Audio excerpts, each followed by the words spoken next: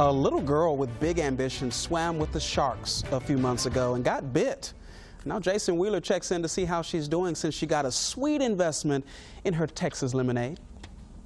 I'm the owner of BeeSweet Lemonade. A pint-sized, I really love my new label. Texas entrepreneur. I'm 10 years old. She does business. Here's your order. Thank you. By the gallon. You don't want to get lemon juice in your eyes. That really stinks. Mikaila makes lemonade. You don't waste anything. Using her great-granny's recipe, which calls for flaxseed. She won't say how she gets that in. Nope, it's a trade secret. And local honey. That puts the bees in BeeSweet. Saving the bees is something I have a passion for. Mikaila started a lemonade stand when she was just 4. And I loved it. It's a very dark color already. As she grew, so did her ambitions. And then one day I was like, I don't want to just sell this out of my lemonade stand. I actually want to put it on stores and shelves. And I remember saying that.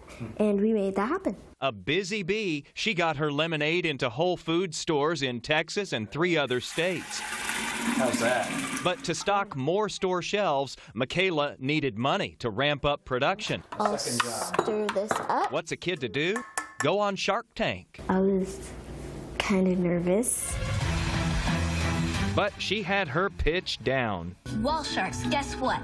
I created a product that is both good for you and tastes great at the same time. Months later, she still has it memorized. It's still in my head. I can't get it out. Shark Daymond John drank it up. She's just like a little bowl of cotton candy. She's so cute. And the offer is this. He agreed to invest $60,000 for 25% of her company if he can find someone to get her lemonade in more stores. It's a deal. She knew her business. She knew where she wanted to go. That's my youngest entrepreneur partner. The episode just aired in March. I'm so excited to see what will happen next. But it's too early still to tell if the deal will turn out sweet or sour. I think that it can be something, but again, I'm not dumb enough to think I know everything. He thinks he might learn from her. And she has fresh eyes. John says that's a key to success. Enjoy.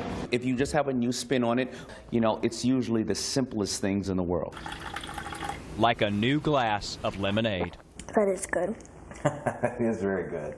Jason Wheeler, Channel 8 News.